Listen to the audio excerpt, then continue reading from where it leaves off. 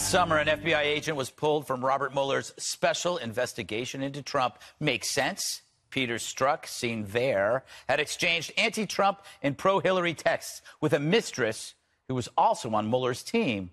That's evidence of bias and, let's face it, stupidity. Strzok also had interviewed top Clintonites Huma Abedin and Cheryl Mills, as well as overseeing the probe into Michael Flynn, which raises this bias test. If Flynn's lies warranted a charge, why don't Huma's and Cheryl's? It's a good question, especially when the same lawyer also changed a vital phrase in Comey's statement about Hillary's emails. Grossly negligent, my nickname, became extremely careless. That small change reduced Hillary's actions from criminal to merely incompetent. And that ironically preserved Hillary's nomination, helping pave the way for Donald Trump. That's pretty hilarious. If you're not a Democrat, you should be really angry. So do these revelations mean Mueller's probe is biased? Maybe, but this whole thing went from being about colluding with Russians to anything involving a Russian. If you rooted for Drago in Rocky IV, then you're guilty. You did.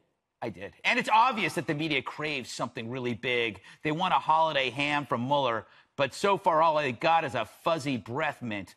Look at them, losing their colluding minds. I think they're shocked that the noose is tightening, because I don't know if they were arrogant or just incredibly unself-aware and really dumb about, like, what the job was about, how important it was, and how under the microscope every move you made would be. I think they just thought they'd go in there and flim-flam and riff through it. You know, and I think they're shocked that the noose is tightening and that people might go to jail. You're exactly right. For the rest of their lives. For the rest of their lives. They are so cute when they're nuts. You know what this is? It's called a fainting couch. You both need one, you chuckle buckets. But now we actually do have proof of collusion, not between Russia and Trump, but Hillary's camp and the FBI. Ignoring that would be grossly negligent. All right, we got some breaking news here, Jesse. From Judicial Watch, I believe, the new Justice Department record showed strong support. Andrew Weissman, who was a Mueller deputy, showing strong support for, what's her name, Betsy Yates? Sally Yates. It's her refusal to, I like Sally or Betsy. Same thing. Same thing. Good breaking news yeah. there. Her refusal to endorse the travel ban, and he said, my deepest respect to you. I'm so proud of you. And that's a person working for Mueller. Yeah, so he praised her for defying Trump's travel ban, which is funny because the Supreme Court by 7-2 margin just upheld it as constitutional. So both of those two individuals are partisan and they're out of step with the Constitution. Hey, hold on. They didn't uphold it as constitutional. They said you can put it in place well, while it's in the reviewed. middle of my brilliant commentary, just let it slide and you can take it up with me when I'm finished. All right, go right ahead. It's always correct. All right. And they fought hard, the team Mueller, from keeping this communication from the public. Now, Weissman is an extremely controversial individual. He has a reputation for rule breaking, for withholding evidence, for threatening and intimidating witnesses, and I think the Houston bar called him a madman. Now, the two major prosecutions of Wall Street firms, Arthur Andersen and Merrill Lynch, he completely botched. One was overturned by the Supreme Court 9-0. The other was overturned by the Fifth District Court of Appeals. So the guy has a track record of prosecutions and convictions being overturned. He's maxed out to the Obama campaign, and he's a partisan pitbull. He doesn't belong anywhere near an investigation. Now, Mueller also, another investigator, Jeanine Ray, maxed out to the Clinton campaign, representing the Clinton Foundation, represented Hillary personally when she was fighting the email thing. So just imagine if the shoe was on their foot, Gutfeld, and you have prosecutors investigating Hillary, and they're Trump donors, or they worked for the Trump organization, and they're sending text messages about crooked Hillary, make America great again. You think the Democrats would take that lying down? No. I'd hope they have a pair of shoes, because I don't want her tripping. You know, Kimberly, there's a lot of pieces of information here that may seem small, but they add up to a pattern of bias. You have emails with these emails with a mistress. You get overlooking Huma and Cheryl.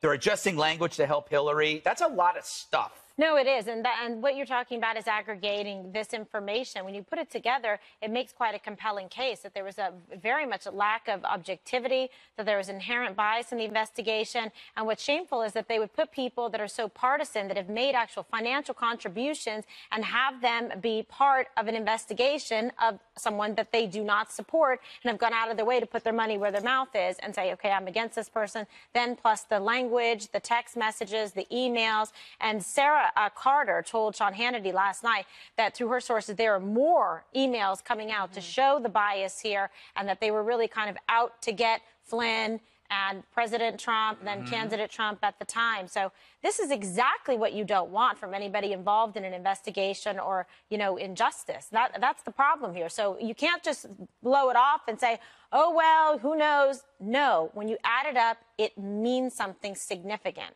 Yeah. Katie, this is collusion. And how far does it go? Probably to the top. Well, and that opens up all kinds of questions about the Clinton email investigation, which we've all had sitting around this table questioning what the extensive nature of that investigation was. Why is it that the inner circle that played around Hillary Clinton was able to have immunity? Why is it that Cheryl Mills was allowed to be both a witness in the case and also the attorney for Hillary Clinton? And one thing that jumped out at me today is that the Justice Department is not commenting on any of this. So it must be a very awkward place for Jeff Sessions to be in, for his staff to be in, because they're the ones who have to answer to this as well. And they have a problem on their hands when it comes to the special counsel. And Rod Rosenstein, who appointed the special counsel, is the one who's going to have to really look at this and go, we do have a conflict of interest here. And it's not that you can't have political opinions. Washington, D.C. is a one-stop shop for politics. That's what people do there. Sure. The problem is the conflict of interest, and clearly there has been one on multiple occasions in a variety of cases. Imagine, though, for what you're saying, if President Trump wasn't elected and Sessions wasn't the AG, can you imagine that you might not ever hear about it? But here's the fun part, Juan. Collusion. You got to love this. If Strzok hadn't struck those words, she wouldn't have been the nominee, and you might have had a President Sanders, and you would have been laughing for the rest of the year on the 5. Oh, well, yeah, it was let me just tell you, Gregory, I laugh a lot on the 5 because I hear some silly stuff. I hear really silly stuff. Shock, chuckle, and awe. Exactly. That was excellent. Thank you so much. I appreciate that. But let me just tell you the news today, which is, of course, you're not going to hear it here, folks. But the news here is that Robert Mueller has now sought documents from Deutsche Bank related to, guess who? Donald Trump's finances. That's not true. His attorney, Donald Trump's attorney came out today and said the subpoena had not been issued. John Roberts says that's incorrect. And let's get some more news. We need to know if that's true or not. A producer should let us know. Producers just said, according to John Roberts, it's not true. John Roberts says it's not true. Well, okay. How dare you? How dare you? Here's a second thing to tell you, right? Fake news. Guess what? That one of the guys working with Manafort had ties to the Russian Secret Service, right? Again, we're getting closer. But closer to what? Guess what? You don't know. What you hear here is, it's all about some silliness with an FBI agent. Guess what? They have opinions. They have political beliefs. Which among us wasn't tweeting, Gregory, in the midst of the presidential debate? Agent. Oh, I know somebody that was tweeting in the midst of the presidential debate. But I wasn't interviewing Cheryl and Puma. You can do your job. You can come in here and do your job. And then, just like Mr. Strzok, do his job. Juan, well, here's my question then. Because the entire reason why Jeff Sessions, as the Attorney General of the United States, recused himself from the Russian investigation is because he said there was a conflict of interest because of his involvement in the campaign. Yeah. Would it be okay with you for him not to have recused himself? Because he might have political opinions about Donald Trump, but he can still do his job, even though he was on the campaign. No. He was personally involved, Katie. In other words, he's even had to come back and explain that he wasn't lying, but he simply forgot. So it's different for different people. No. He was actually involved. This agent had a political opinion and was doing his job as an agent. You guys now are attacking law enforcement when it comes, but not. You've never attacked law enforcement. Juan, you were trying to shift the argument away from the obvious collusion between Hillary's campaign and the FBI. There is no such thing. You're trying to shift this away from Donald Trump and the fact that after the Flynn plea and admission of guilt to lying, that, as you heard from Micah, oh my gosh! I think the noose is tightening. Well, no, the noose is. Are we allowed to say the noose is tightening, or is that like a microaggression? I don't know. Or is it a banned phrase? Banned on people who've died by lynching? I have no idea. I don't know. It sounds really... But here's the thing. Jesse, the point is, the noose is tightening. They're actually lowering the bar for what they want. First, they wanted collusion. Now they're looking for obstruction of justice. They're probably not going to get that either. They've been investigating collusion for 2 years. If they had found collusion, it would have leaked by now. They haven't found collusion, so now they're trying to build an obstruction case. That's what they do, probably try to impeach this guy. Now, Juan, let me just go back to something you said. Yeah. I don't have a problem if someone's donating to a Democrat or donating to Republicans, and they're the lead prosecutor going after a gun manufacturer or a large corporation or through an Indian reservation or something like that. This is politics. This is so much more serious than, you know, just some sort of corporate prosecution or Wall Street prosecution. They're going after a political campaign. The winner of that political campaign is now the president, and prosecutors are donating to her opponent and giving different treatment to different people based on their politics. No. That alone raises the question of, has the integrity of the investigation been compromised? And has the team been compromised? There's an old saying, Juan. I know you are who you hang out with. Oh, please. That would make Mueller a Trump hater. So what does that make me? With a bunch of Trump haters. These are my I don't friends. think we hang out after the show. No, we hang out. Okay, so that makes me, therefore, some wild-eyed conspiracy theorist like you? No, I don't think so. Let's just say, I'm not sure we're friends. We're colleagues. Yeah. Okay, but I'm hanging out here. You're like a mean girl, Jesse. I'm sorry. That brings out the best in me. But I'm going to tell you, it doesn't make a difference, I think Jesse. it does. Wait till I just made a great example. You know why? If there had been Trump donors investigating Hillary, you would have raised hell. I'm sure there were, because guess what? Are you sure there? You got FBI agents sure, of all political stripes. I'm not so sure there were. Tired of guessing what? I'm tired of guessing what? Guess what? Guess what? Guess what? Guess what? We're going to go to a tease. All right, guys, we are loaded up tonight. You are not going to want to miss one moment of this show. But first, we're only now learning why former FBI Director Jim Comey contorted himself to not indict Hillary Clinton regarding her use of a private email server during her time as Secretary of State.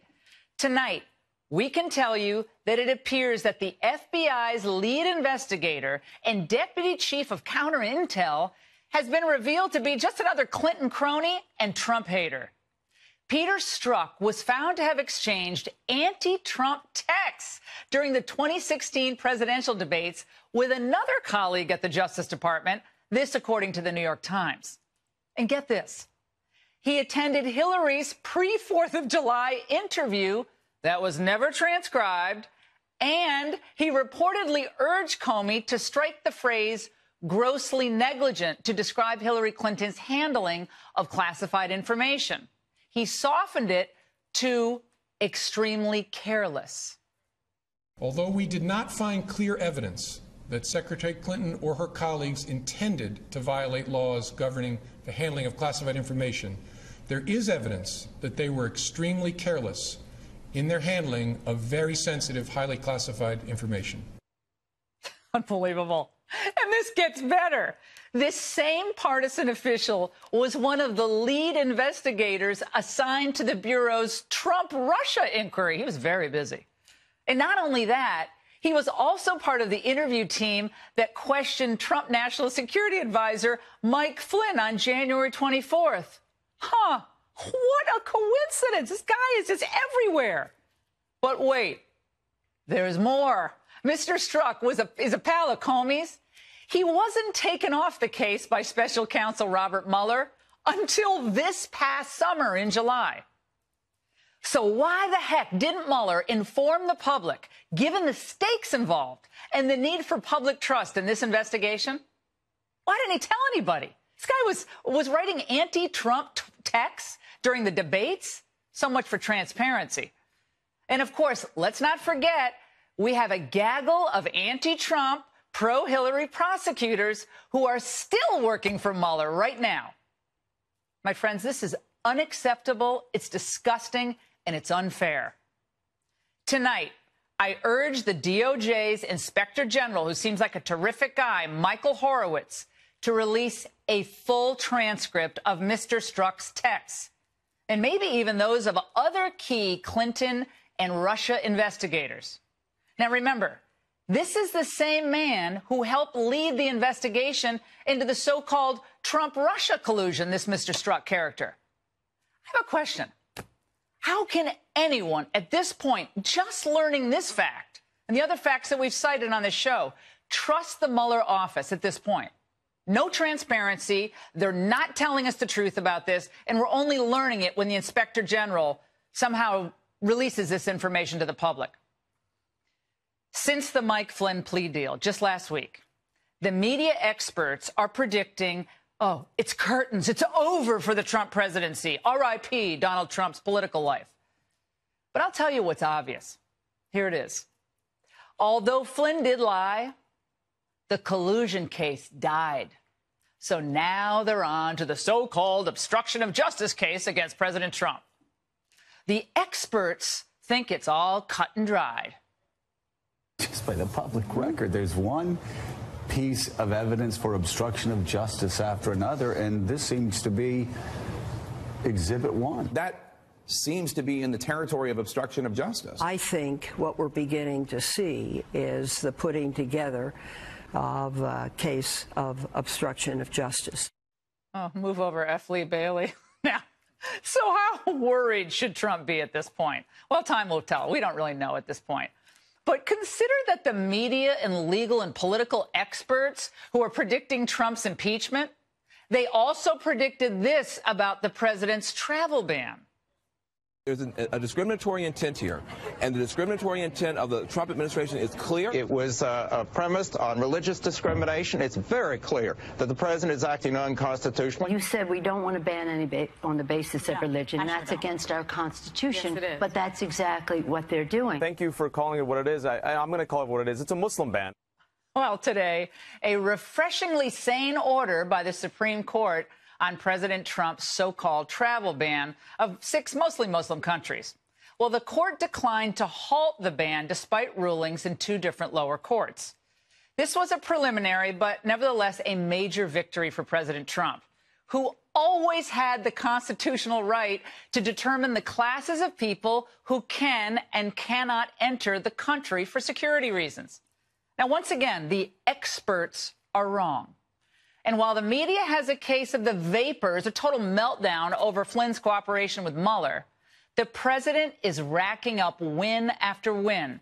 Tax cuts are coming. Retail is soaring this Christmas season. The market is way up. And now a key win at the Supreme Court. And it's only Monday, my friends.